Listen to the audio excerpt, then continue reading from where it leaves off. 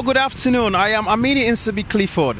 I will be talking to some Nigerians today what they feel about the All Progressive Congress same faith ticket.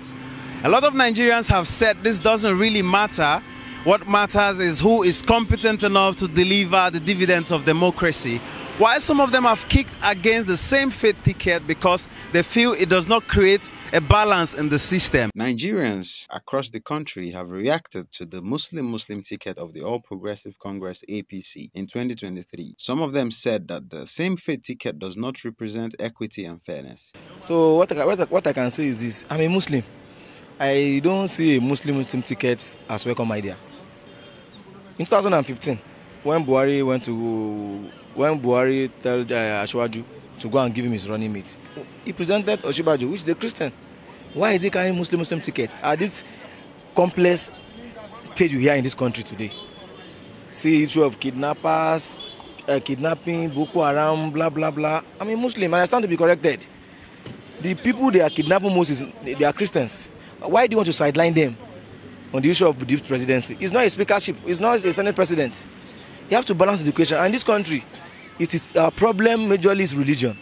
Since Alhaji Bola Ahmed Tinubu announced former Governor Kashim Shettima as his running mate, there have been several reactions across the party. Concerning the Muslim ticket of the APC, I think it's a problematic decision, a problematic choice.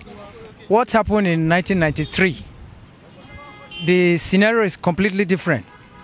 Even in 1993, as good as Nigeria was, Christian ticket wouldn't have worked. Let's get it straight. Christian ticket wouldn't have worked, even at that time. Because the Christians were ready to make peace. So they allowed for Muslim then. So now that we have insecurity everywhere, we have, we say Fulani or whatever they call, killing people everywhere. And probably Muslims also. And you expect that a Muslim president from the south and a Muslim president from the north, vice president from the north will come together. And then the Christians will fold their hands and be looking at you. They take decisions. We don't know whether it is anti-Christian or whatever. It is not going to work this time. I think there is a sincere imbalance in Muslim tickets, because let me use myself as a case study. My biological father is a Muslim, while my biological mother is a Christian. So what will you say of this? We are supposed to have a balanced system in Nigeria, and Nigeria is a known country with two mostly known religions, being Islam and the Christian.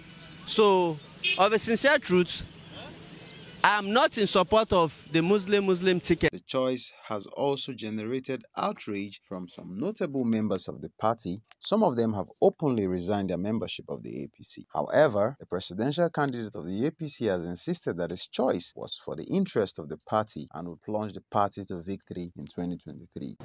Well, in my opinion, the Muslim ticket is dead on arrival, as the former SGF rightly said. Nigeria is a multicultural, multi-ethnic, multi-religious society. So I don't understand the meaning of or the reason behind the Muslim ticket. So they can't tell us that they cannot find competent Christians in the north.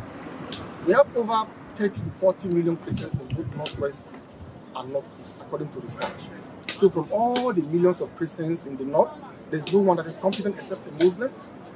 And a lot of people are making it look like there's a hatred for the Muslim faith or Islam. No, it's far from that.